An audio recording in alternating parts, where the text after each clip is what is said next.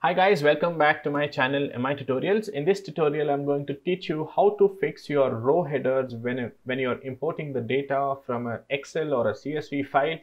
Generally, what happens is sometimes that you see that your first row is not considered as a header in Power BI. So what I mean by that is, let me show you an example here. I will import a CSV file into Power BI, which I have. So when I click on this, what generally happens is that the item type and the link are my row headers, but however Power BI does not consider them as header and it takes that as a row and adds a new header called as column 1 and column 2. That is not exactly what we want. We want item type and link as the header. So the way we are going to fix this is we're going to say click on transform data. So when you click on transform data, we get into the Power Query here. This is where we can make that change.